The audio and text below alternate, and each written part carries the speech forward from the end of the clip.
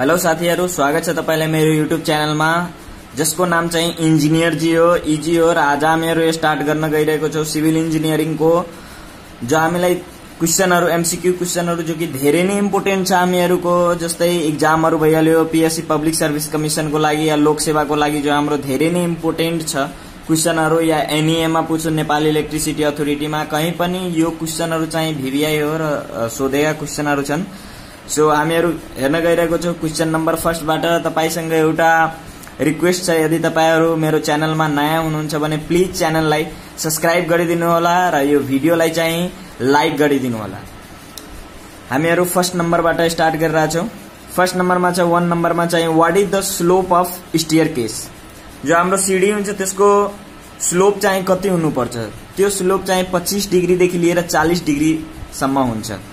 यो चाहिँ यसको यो इन्डियन स्ट्यान्डर्ड को हिसाबले चाहिँ यही हामीहरु पनि फलो गरिरहेको छ। 25 to 40 जो हाम्रो स्टेयरकेस को स्लोप छ यति हुन्छ। कन्डिसन हेरेर हामी त्यो काम गर्ने गर्छौं।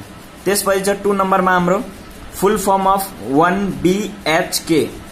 BHK यसमा हेर्नुस्, 1 ले सबैमा मल्टिप्लाई गर्नुस्, मतलब 1 छ नि, यो 1 हल 1 बेडरूम हो। B बाट बेडरूम, H बाट हल, K बाट किचन। That means के हो भने यो BHK छ नि, यो तीनटैबाट चाहिँ तपाई B बाट बेडरूम बनाइदिनु, H बाट हल र K बाट किचन। यही भइहाल्यो हाम्रो फुल फर्म चाहिँ BHK को। त्यसपछि चाहिँ हामी अगाडि बढौं। Volume of cement bag. Cement bag जस्तै हामीलाई थाहा छ कि एक ब्याग सिमेन्टमा कति हुन्छ चाहिँ 50 केजी। एउटा ब्यागमा चाहिँ 50 केजी सिमेन्ट हुन्छ र त्यसको चाहिँ भोल्युम कति हुन्छ भने 0.0347 मिटर के हुन्छ, या चाहिँ तपाईले क्युबिक फिटमा हेर्नुहुन्छ 1.23 क्युबिक फिट हुन्छ यसको। अब चाहिँ हामी 4 नम्बरमा हेरौं। 4 नम्बरमा के छ भने what is the list count of थ्योरोलाइट and compass. थ्योरोलाइट र कम्पासको चाहिँ लिस्ट काउन्ट कति छ? सबैभन्दा कम चाहिँ 20 सेकेन्ड छ यसको लिस्ट काउन्ट भने थ्योरोलाइट को, र कम्पास को यदि केसमा हेर्ने हो भने तपाईले यसको 30 सेकेन्ड हुन्छ हाम्रो लिस्ट काउन्ट। त्यसपछि हाम्रो भीवीआई क्वेशन आउँछ 5 को। What is the name of machine which is used for compression test. हामीहरु compression test गर्छौं नि, त्यो मेसिन को नाम चाहिँ कुन छ? यूटीएम यसको मेसिन को नाम छ, short form universal testing machine को चाहिँ सर्ट फर्म गरेर पनि सोध्ने गरिन्छ। यसमा फुल फर्म लेख्नुस् भनेर यूटीएम चाहिँ यसको भइहाल्यो युनिभर्सल टेस्टिङ मेसिन यूटीएम। त्यसपछि चाहिँ हामी 6 नम्बरमा हेर्ने हो भने standard sand now use in India is अब्टेनेड from. India को हामी कुरा गर्छौं भने स्ट्यान्डर्ड स्यान्ड, यो चाहिँ क्वेशन आइरहन्छ, मद्रास छ यो, इनोरे लेखिन मद्रास, यो चाहिँ स्ट्यान्डर्ड छ, यो चाहिँ इन्डिया को छ हैन। त्यसपछि चाहिँ 7 नम्बरमा छ expiry date of cement. Cement हुन्छ नि हाम्रो, एक्सपायरी डेट कति मन्थमा हुन्छ यसको? 3 मन्थ हुन्छ यसको। 3 मन्थमा के भइहाल्छ भने तपाईले सिमेन्ट जो हुन्छ नि एक्सपायर भइहाल्छ। 3 मन्थ पछि तपाईले के हुन्छ एक्चुअली भने त्यसको स्ट्रेन्थ जो हुन्छ नि त्यो वीक भइहाल्छ, जो बोन्डिङ हुन्छ धेरै वीक भइहाल्छ। तपाईले 3 महिना पछि हामीले युज गर्नु हुँदैन यो सिमेन्टहरु, किनभने जति हामीहरु यदि ब्रिज बनाउँछौं भने यसको डेट फिक्स गर्छौं, यो 20 साल चल्छ, 25 साल, 50 साल, या जति साल पनि हामी फिक्स गर्छौं त्यो हामी पुरै क्याल्कुलेसन हेरेर गर्छौं। यदि हामी यो आउट अफ 3 मन्थ वाला सिमेन्टहरु यदि युज गरेर गरे भने त्यसमा चाहिँ हामी त्यो क्याल्कुलेसन गरे भने त्यो कामै गर्दैन, किनभने यसको चाहिँ स्ट्रेन्थै हुँदैन, त्यति स्ट्रेन्थ हुँदैन, धेरै कम भइहाल्छ स्ट्रेन्थ। त्यही भएर हामीलाई डेट हेरेर चाहिँ सिमेन्टहरु लिनुपर्छ, कति दिन पहिलाको म्यानुफ्याक्चर भएको छ त्योहरु चाहिँ हेर्नुपर्छ। यो धेरै चाहिँ इम्पोर्टेन्ट कुरा हो सिभिल इन्जिनियर को लागि। त्यसपछि आउँछ size of hook and angle. Hook जो हाम्रो हुन्छ र एंगलहरु हुन्छ। हुक को चाहिँ 10D 10x D र एंगल त चाहिँ तपाईको 135 डिग्री हुन्छ यो चाहिँ। त्यसपछि आउँछ हाम्रो 9 नम्बरमा minimum grade of concrete use for RCC. RCC मा कुन ग्रेड को चाहिँ त M20 जेनरली गरेर हाम्रो यो आरसीसी मा युज हुन्छ। त्यसपछि हामी हेर्ने हो भने अब अगाडि क्वेशनहरु 10 नम्बरमा के छ भने 10 नम्बरमा what is the unit weight of steel. Unit weight steel को यो चाहिँ याद गर्ने छ, यो 78.5 किलो न्यूटन पर मिटर क्यूब। यो चाहिँ सिमेन्ट को स्टील को हाम्रो युनिट वेट अफ स्टील हो यो। त्यसपछि 11 नम्बरमा हेर्ने हो भने युनिट वेट अफ कंक्रीट को चाहिँ त्यस्तै के हो, आरसीसी को रेनफोर्स कंक्रीट सिमेन्ट को 25 किलो न्यूटन पर मिटर क्यूब छ। त्यसैको हामी पीसीसी को हेर्ने हो भने 24 किलो न्यूटन पर मिटर क्यूब छ।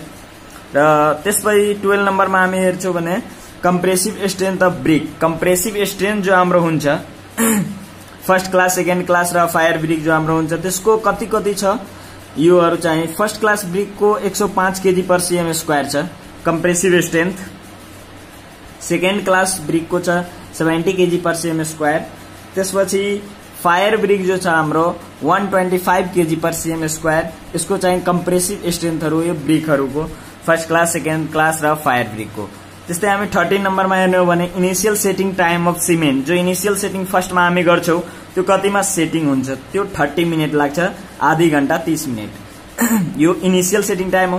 त्यसपछि फाइनल सेटिङ टाइम भन्यो भने पुरै फाइनल कति लाग्छ यसलाई 10 आवर लाग्छ 600 मिनेट भन्नु र यसलाई चाहिँ आवरमा लाग्दा हाम्रो के हुन्छ 60 ले चाहिँ डिभाइड भइहाल्छ भने 60 6 यो चाहिँ 6 जान्छ भने 1 र 10 आवर। यो हाम्रो पीपीसी होस् या ओपीसी होस् ऑर्डिनरी होस् या तपाईको ऑर्डिनरी सिमेन्ट होस् ऑर्डिनरी पोर्टलाइन सिमेन्ट या तपाईको पीपीसी होस् यो दुवैको लागि पनि यो चाहिँ करेक्ट छ। यो यस्तो छैन कि ओपीसी को लागि छ पीपीसी को लागि छैन, यो दुवैको लागि चाहिँ भ्यालिड छ। यो 30 होस् र फाइनल सेटिङ टाइम चाहिँ 10 आवर होस्।